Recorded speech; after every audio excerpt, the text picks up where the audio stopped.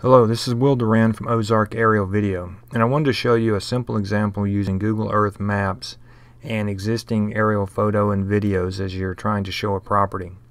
Right now we're looking at the state of Arkansas, and the logo is directly above the property. The logo will follow the property as we next move into the city of Yellville. You can see the logo flying down.